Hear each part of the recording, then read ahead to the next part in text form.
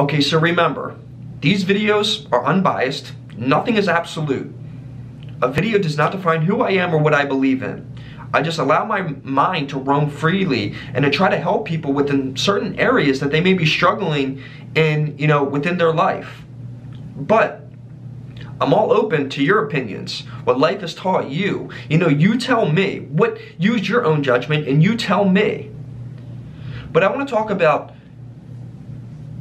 not being so naive to love and the power of love, because I think a lot of times we may think we are in love with somebody or we're in love with something to where that feeling becomes so strong that we may begin to ignore red flags. And the more you begin to ignore red flags, it leaves the relationship down a blind path. And the more blind you become, the worse it will get.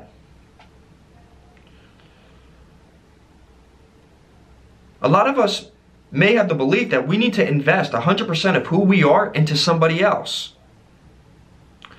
But when you invest 100% of who you are into somebody else, you start to set an expectation for how that relationship should be, what it could be, and how it should unfold. But if you know, expectations are the worst thing that you can do for yourself. You should never have an expectation. You should never expect somebody to cheat on you. You should never expect somebody to lie to you. You should never expect somebody to stab you in your back. You should never expect any of these negative things. But you should have the awareness that people can do that. You should have the awareness that feelings can change. People can change. Life can change a person. Life experiences can change a person. You don't know what somebody's going to feel like 5 or 10 years down the line. You don't know if somebody's still going to be in love with you 5 or 10 years down the line. You have no idea. So when you start to set an expectation and you start to invest 100% of who you are into that other person, if that relationship crumbles or it fails, all of you is going to be left with them. Which is why we become heartbroken, which is why we feel like we've lost our sense of self within our own life. We become sad, we become depressed. Our whole life just becomes one big negative feeling. You should always keep a part of you for you. Because if you leave a part of you for you, you will not get your heart broken 100%. Your heart may break, it may hurt, it may feel sad, it may feel depressed, but you recover on a quicker scale. You recover on a quicker scale. This is an example. If you have $1 million, that's all you had to your name, and there's one stock or there's one cryptocurrency that you can invest in, would you invest $1 million, every single dollar you have, into that stock or that cryptocurrency? No, you wouldn't invest all of your money because that's all you have to your name. Because it could tank, and if it tanks, you lose everything. But it could skyrocket. You never know. You never know. But if you keep a little bit for yourself, over time, if it trends up, you're not really at a loss. You can start to give more and more and more and more of yourself to that person because you see the relationship going at a higher pace. But if it does tank, you still have some for you. You still have some love for yourself. You still have those feelings for yourself. You can recover quicker because you have something to fall back on.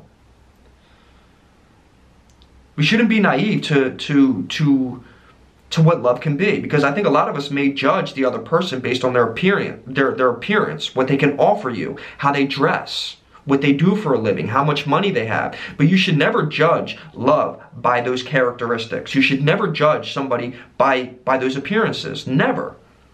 What does their mind say about them? What does their heart say about them? Are you able to have deep, intimate soul connections? Are you able to have deep, intimate conversations with that person? Are you able to challenge each other's belief? Are you able to have a wrestling match to bring out their greatest potential? It's all about becoming one. It's all about learning to see things on a similar level. Sometimes we look at discrepancy as a fault, but just because we don't see things on a similar level doesn't mean that we can't learn to see things on a similar level. That's why relationships are a risk. Everything is a risk. From the minute you were born was a risk. But I want to know that I can invest a part of myself into somebody knowing that they're going to invest the same amount back. Are they willing to take that risk with you? Are they willing to accept that challenge with you? Or if arguments arise, are they willing to walk away for a minute and come back and have a normal adult conversation? Are they willing to challenge you? Because if you're around people who just constantly nod their head, it's going to get you nowhere. It doesn't challenge you. We don't have the room to grow.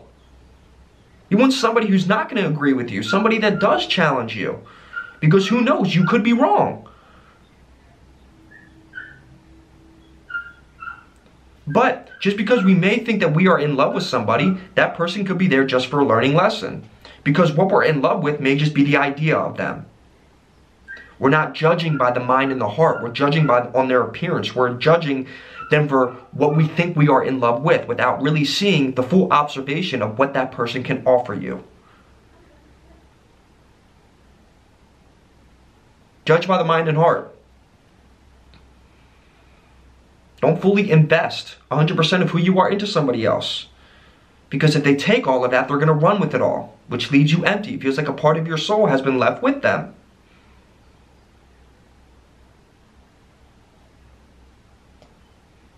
Just something to think about.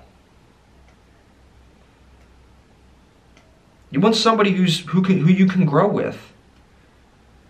You want somebody who you can grow with, man. You know, how that person treats himself is how they're going to treat you. Pay attention. Observe them. How do they treat themselves? Because how they treat themselves is a direct reflection of you. That relationship is a direct reflection of you. So if we're having a lot of arguments, right? We're not seeing eye to eye. The relationship is starting to crumble. Take a look from within first. See what you can fix within yourself first. Then go back and try to fix the relationship. But you have to make sure that person is willing to work out these arguments. You have to make sure that person is willing to help this relationship grow. Is it worth fighting for? But if you're willing to fight for that love from within, you should be willing to fight for that love from without. Without. I don't even know. Is that even a word? You get what I'm saying. Just think about it. How does that person treat you? Does their face light up every single day when they see you? Do they feel happy around you? Do you feel happy around them? Does that spark ever fade? It should never fade. You should feel like a child around them. You should want to explore the world. You should want to take on the world with them. You should want to do everything with them.